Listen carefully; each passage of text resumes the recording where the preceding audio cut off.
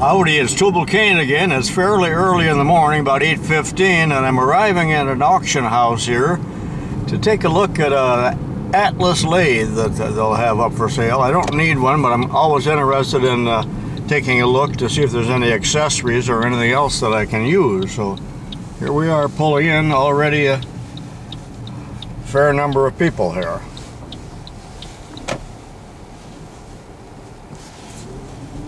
Auction doesn't start for about a full hour. There supposedly is about 10 rack loads of tools.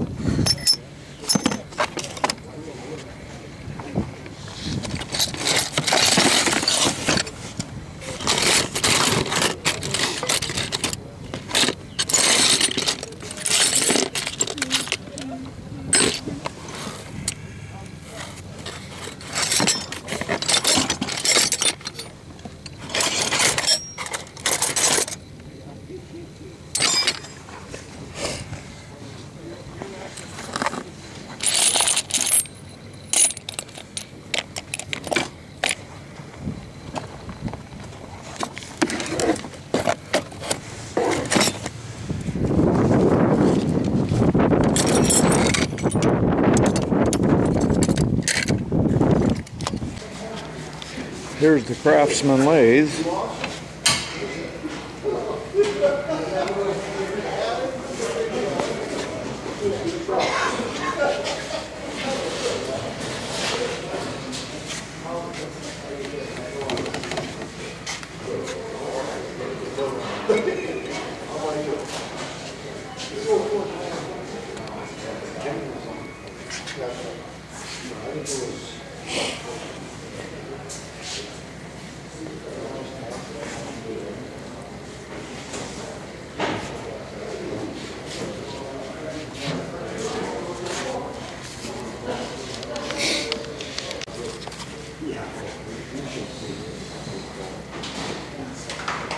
I think that's just what you need.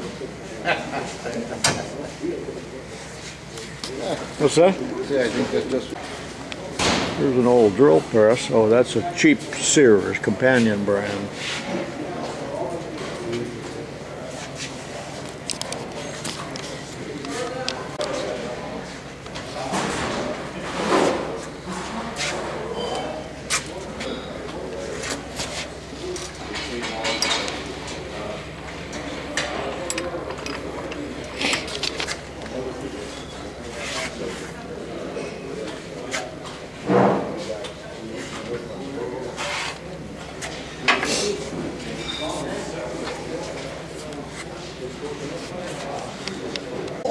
Okay,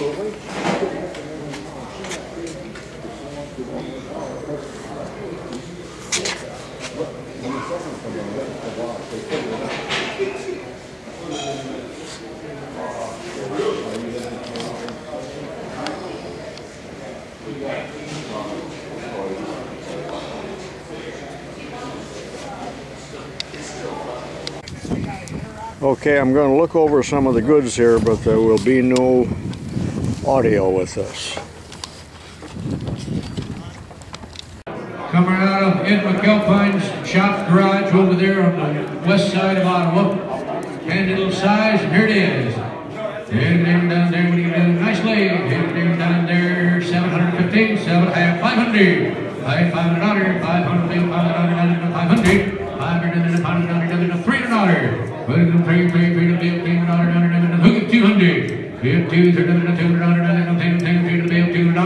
$200.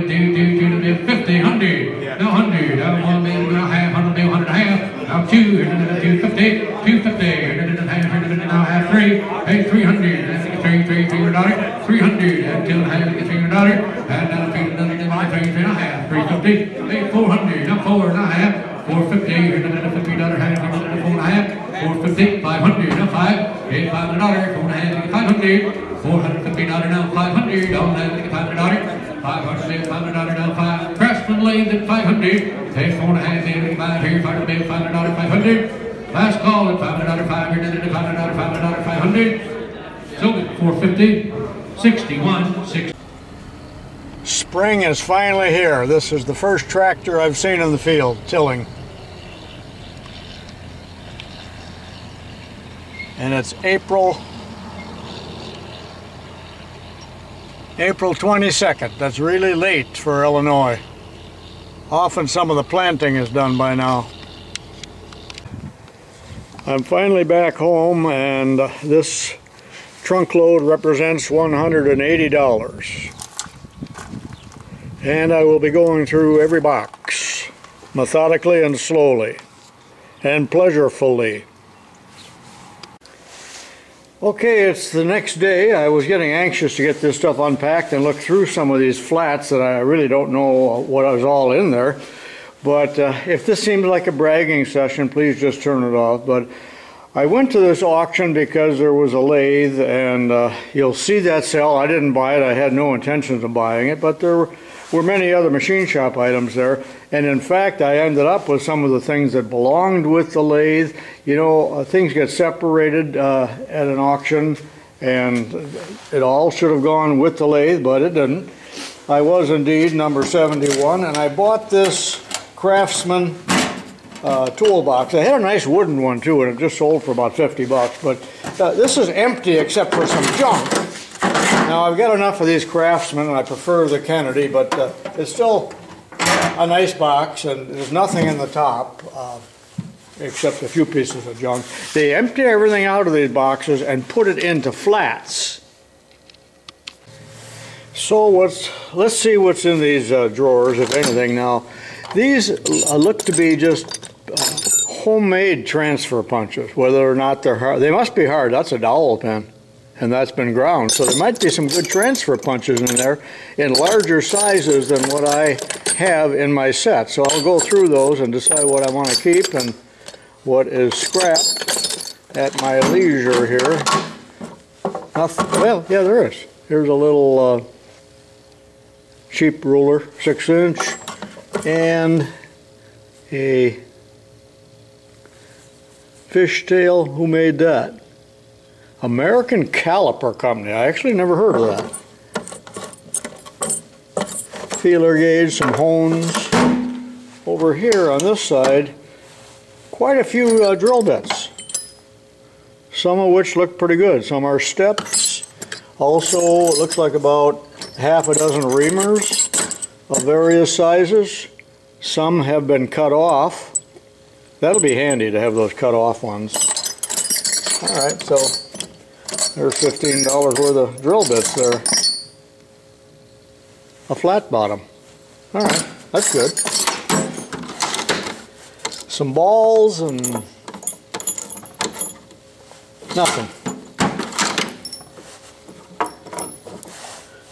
strictly junk. A brass tweezers. And a few needle files. Scissors and a Lufkin protractor. All right. Not bad for $15. A few good items in there. All right, let's move to the better stuff. I know that in the past I've been too quick to throw things out just as I unpack it, because sometimes people identify things that I wish I hadn't thrown out. But here is a proto puller. I have a lot of proto pullers, but here's one with two sets of jaws in good shape. It is used, some kind of brass deal there, so that's not bad. Oh, these belong on the proto legs. You know what? That cross piece is missing, isn't it? The crisscross piece is missing. Fortunately, I have a bunch of proto stuff, and I have one of those, but maybe it's in here someplace. Who knows? There's a brand new 1/8 inch long bit. Another set of screwdrivers, a jeweler screwdriver, a Vaco stripper, that's no good. There is almost looks like a Mac, but it's not, but there is none better. Putting screens in, putty knives, rat tail file, all kinds of what looks like cheap looking screwdrivers. Screwdriver bits in a Sucrets box, channel lock. That's all ground up, that's junk. Craftsman, side cutter, some flip-flop zigzag rulers. Oh boy, there's some real junk. There's a Craftsman 3/4, bunch of these spade bits, a little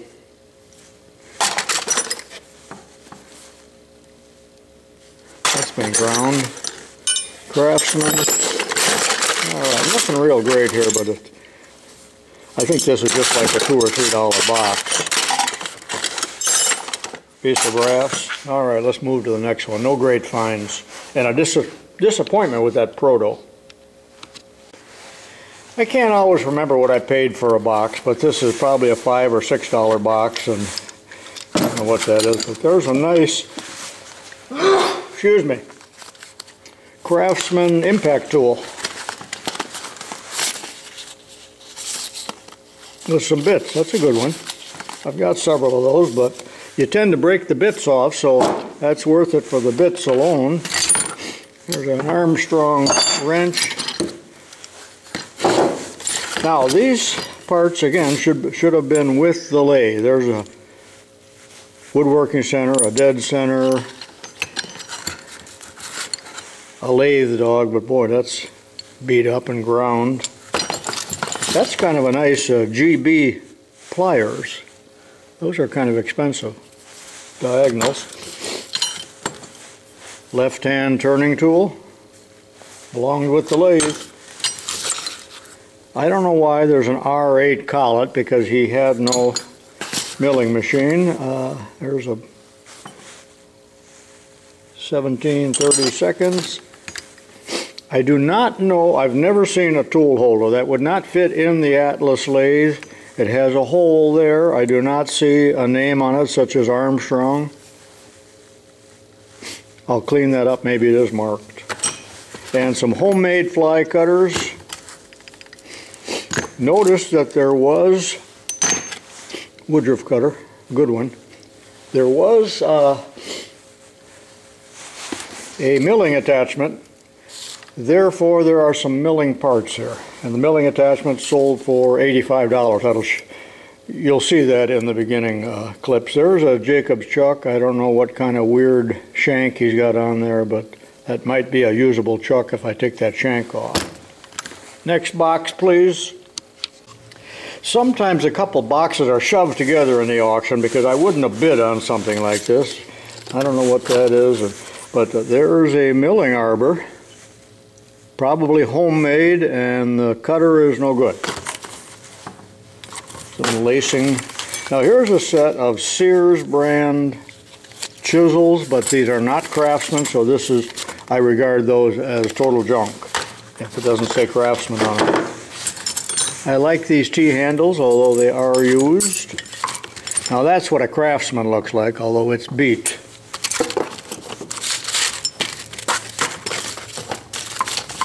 There's a tap wrench, but I think it's homemade. I don't know, that's scrap. Jigsaw blades. Not a good box. I'm glad I really didn't pay for it. Some of you that can't get to auctions, or you do not have auctions in your area, are able to go to auctions vicariously by what I'm doing here. Now here's kind of a worthless box, a True Value snips, a Master Mechanic aviation snips. I hope that's sharp because I could use one of those. This is a KD tool, I believe, for bending tubing such as brake line. Probably never use it. I thought I just had one of these. I like this. I've had some of these before. It's a Bartlett compound action snips. I've seen these in the larger size. Matter of fact, I think I still got one. But I've never seen one in this size. I had these at the high school also. Because for a junior high kid who didn't have much strength in his hand, it gave him a lot of leverage in cutting sheet metal. Oh, I don't know how many of these flaring tools I've got, and I haven't flared anything, and besides my nostrils in many a year. Here's a cat paw. Beat the heck out of it. A Vaughan, though. Vaughns are good. And I think we all know that's a muffler chisel, but kind of beat up. Couple things for grease guns. Not a good box. Long tap. I've got the auction tickets here, but sometimes it's hard for me to pair up what it says on here compared to the boxes that I got. But this one I paired up, it is $17.50. There's a nice strap, but I think it's only half of it. I believe there needs to be another one, so that's probably junk. But you can see why I bought this. Couple nice chucks. There's a 1/2-inch Jacobs. Possibly seen little or no use. There's another one. It looks okay, but it's got a straight shank on it, apparently homemade. But these gears and this stuff should have gone with the Atlas lathe, as you can see.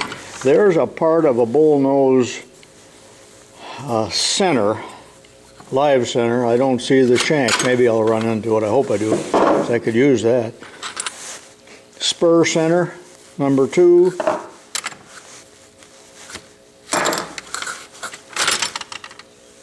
There's a number 3 center. Does not look good at all. But look at this. Here are gears. 1, 2, 3. These are Zamak gears. 4, 5, 6, 7, 8, 9, 10 gears. Now that lathe did not have a quick change gearbox on it, as I remember, so that person would need those, but who knows even who that is. Here's some stuff I do not recognize. Scrap metal.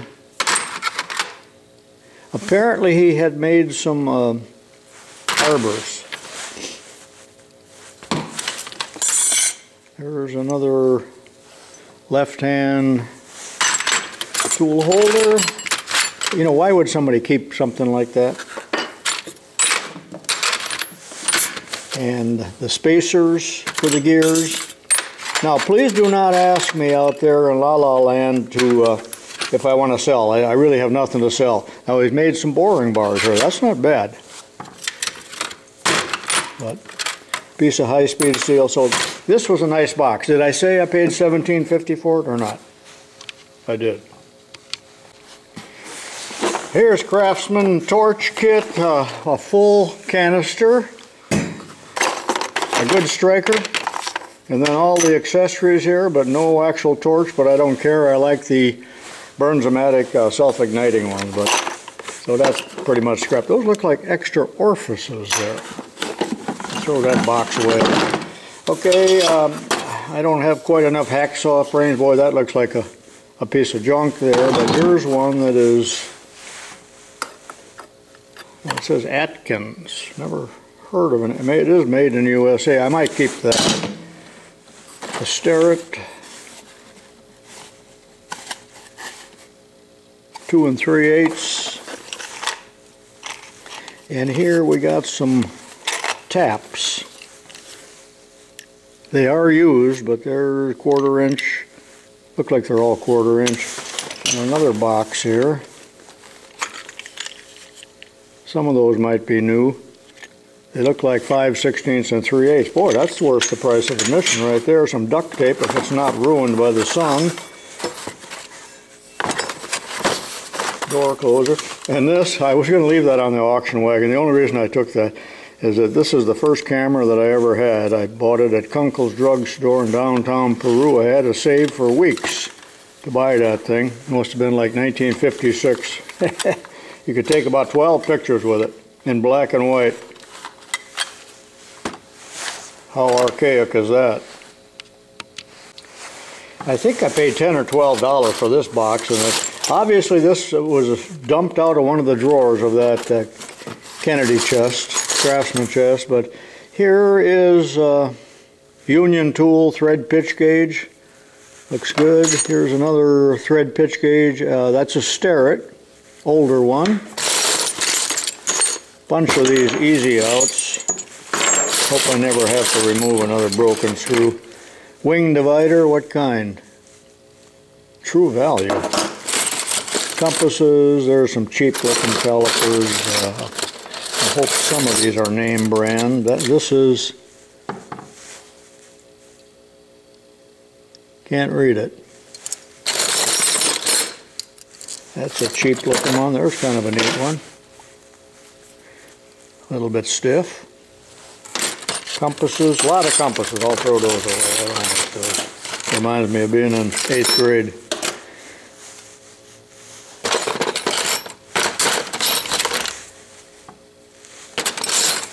Lots of Allen wrenches here, and we dig down the bottom. There's another fishtail. That's a Brown & Sharp. And this little ruler here, Lufkin, goes on a very small Lufkin square. And some drill bushings. That's good. I need drill bushings. Several of these. A few good things here. Not a whole lot, but this is kind of a nice box. That's what I find exciting. You know what I forgot to tell you when I was going through that box with the gears, you know, pretty much everybody rejected my idea of 3D printed gears for the Atlas lathe, so I guess I'm lucky I got some Zamac ones in back stock. Now, the reason I bought this rather worthless box, old screwdrivers, is that there was a double-ended crescent wrench here, and it's missing the screw. So this is the 8-inch size, but this is the old now. This is crescent, not Crestalloy. So I need to find an 8-inch in this thicker type. So when I do, I got a double ender, but I had to pay $8 for this box of junk, and I don't see anything else in here that's any good other than maybe this thread file. Bunch of wrenches here that are really no good. And under it, another box, and this might be a fairly good box. Don't know what I paid for it. There's a coin purse with no coins, but it's got some Allen wrenches. Balls, all kinds of balls. Here's feeler gauge. A couple of nice rulers here. Let's see what they are. That's a Brown & Sharp in tenths. Here's a, looks like a Starrett somebody cut off.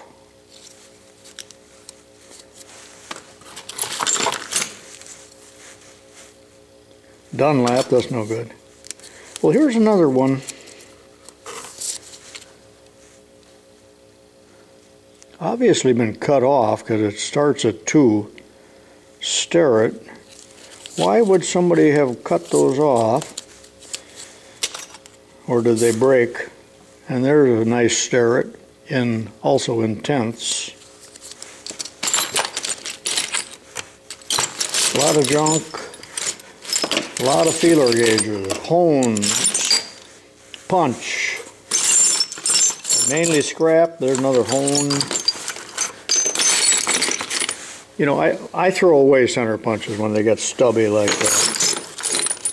But some people can't part with things. There's a chisel. Imagine keeping something like that. It almost saddens me when I think about it. Well, here's another. Hey, there's the other end. And it is broken. Now, I've never broken a ruler in my life. How could that happen? I suppose it gets caught in the machine. But I would throw that away. High-speed steel.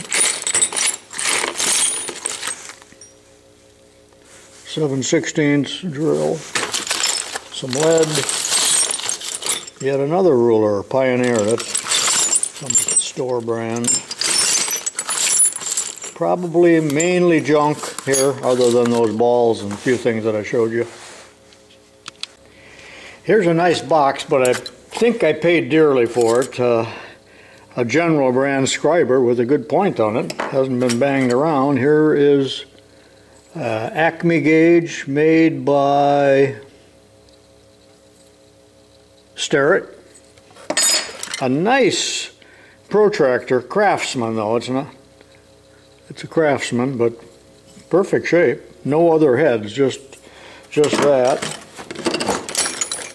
Homemade tap wrench, I believe. There's a couple drill gauges, but they're homemade, so I'm disappointed at that. Oh,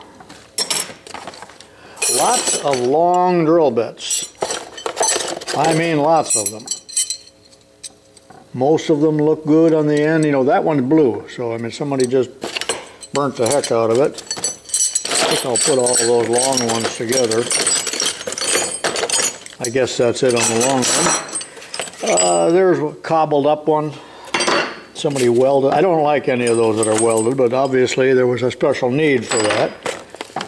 But in the tubes here we got, well, there's a nice, that's just a drill bit. Another one. Modified shanks. Again, I'll cut those modified shanks off. There's a nice reamer, 1/2 inch. So there's quite a few reamers in here. Bunch of countersinks. I hope they're not all dull. 6 flute. Those don't chatter so much. A lot of countersinks. Some little ones. Taper pin reamers. An end mill, 3 flute, maybe dull, I don't know, till I examine them. There's a brand new 2 to 3. Oh, another one. So there's 2 brand new ones. 2 to 3 made in England. Yeah, they're both made in England, so they should be good quality. Here's another one of these thread files, brand new. So, and yet another one. So there's 2 thread files in the box. I hope one's coarse and one's fine, I don't know. Hey, there's a scriber. You usually don't see those. Those are normally lost. All right, that's a nice box. I just hope that all of these tools are not dull. There's what appears to be a perfect reamer. So the reamers alone, I think, are worth what I paid for the box, I'm sure. You know, that would be $15 if you had to buy it, I suppose. Nice box.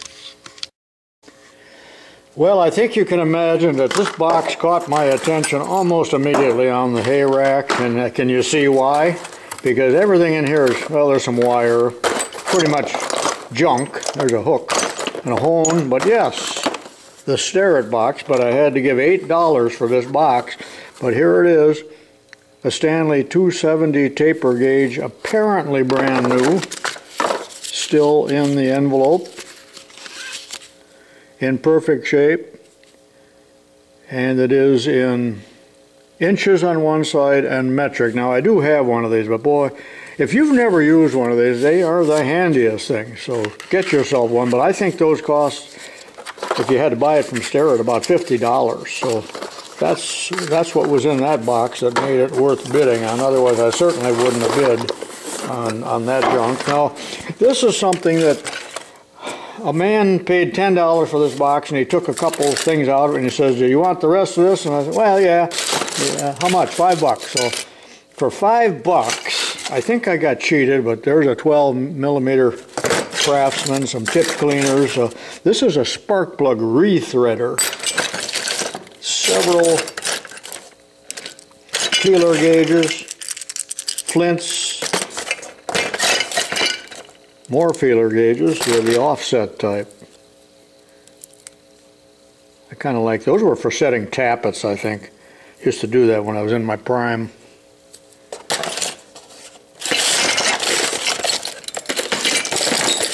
Another one.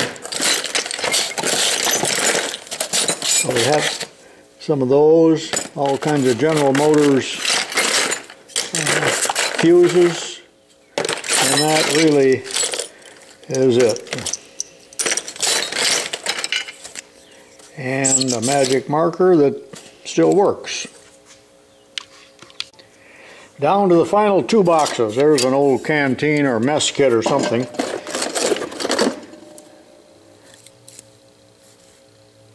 Bionic wrench. I'm sure that's good. There's a nice Utica pliers. That's good. That's a nice pliers. I don't know what this is. Oh, that's a magnet.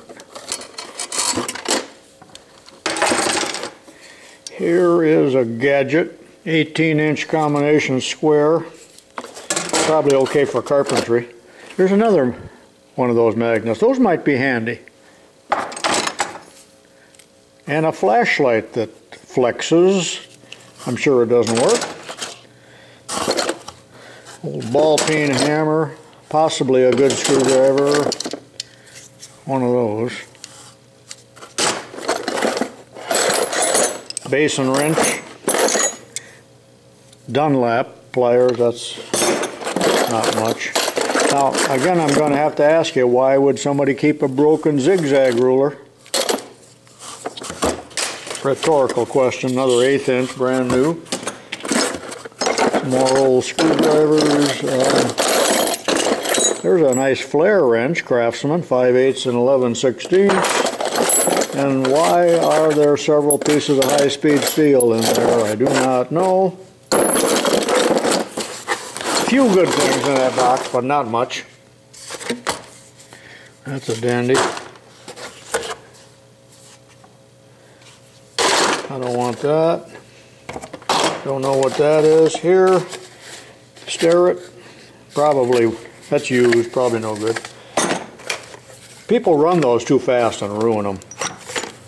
Wow, I didn't know that was in there. There's some nice taps, 3/8, maybe even 1/2 inch size. Used, but a bunch of them. All right, that was worth the price of admission. Now there's a combination square. I do not see a name on it. It looks fairly high quality. It's not Starrett.